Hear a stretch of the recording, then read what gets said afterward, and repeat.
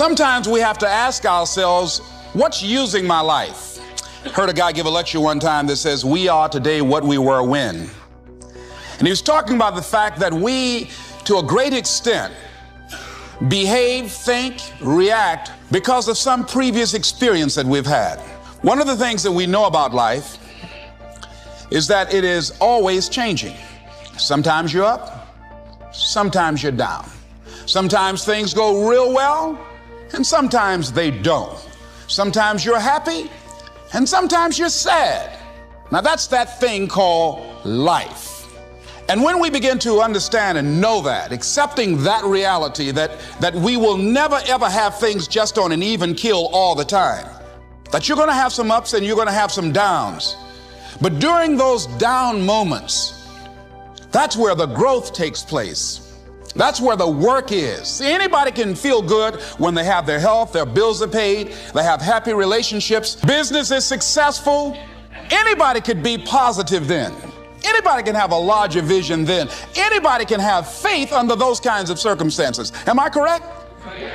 See, but the real challenge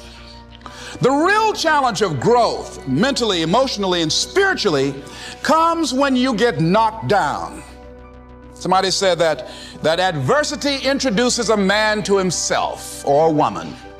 How you handle it, that's where the growth takes place. When I was facing some challenges, I had a guy say something to me, and I suggest this is one of the first things that you want to do when you're facing a challenge. You want to get unstuck. Evaluate where you are.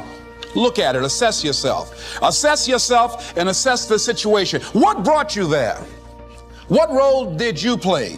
Earl Nightingale had a saying I like. He said, all of us are self-made, but only the successful will admit it. What has brought you to this point? What did you learn from it? Are you learning anything, or are you doing it over and over and over again? Somebody said that insanity is doing the same thing in the same way, expecting a different outcome. Are you going through it, or are you growing through it? Are you bigger and better because of it? Because it's not going to leave you until you grow through it. I was going through a major challenge in my life that was wearing me out, that was using me.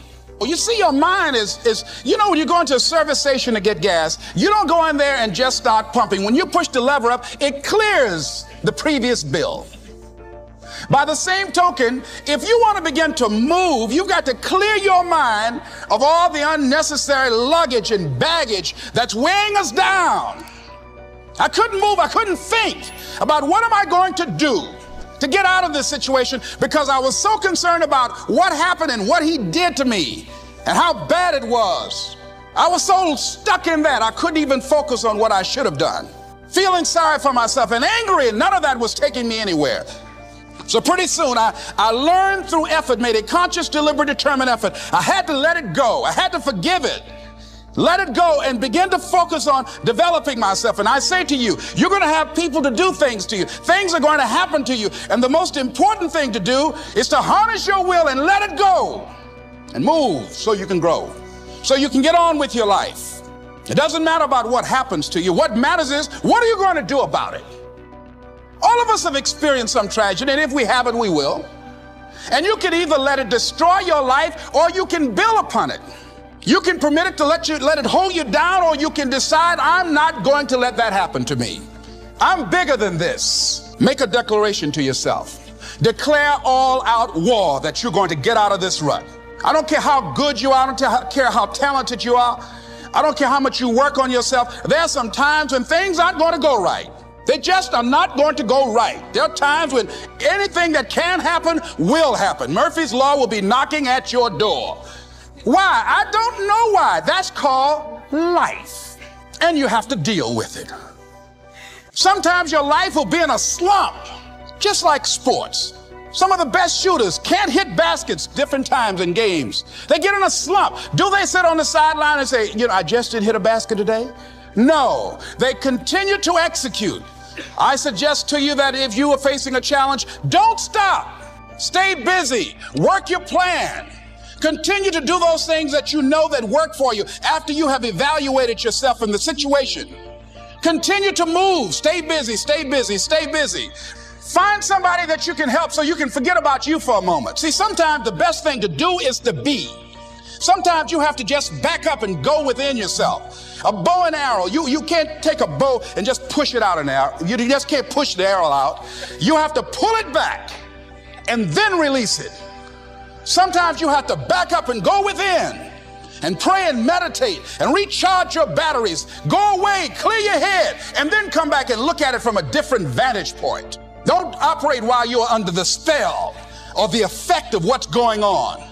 Next thing is that you've got to activate the thinker in you. Don't allow your emotions to control you. We are emotional, but you want to begin to discipline your emotion. If you don't discipline and contain your emotions, they will use you. Your mind goes on automatic, just like a guard. You know, I loved reading the book called As a Man Thinketh by James Allen. He uses the analogy of the mind being like a garden. You know, weeds don't have to have any encouragement to grow. You don't have to water them. They don't have to get sunshine. They don't have to have fertile ground. They will grow through the cracks of a sidewalk. Am I right? But if you want to grow orchids or roses or any kind of exotic flowers, there are special processes and procedures you must go through.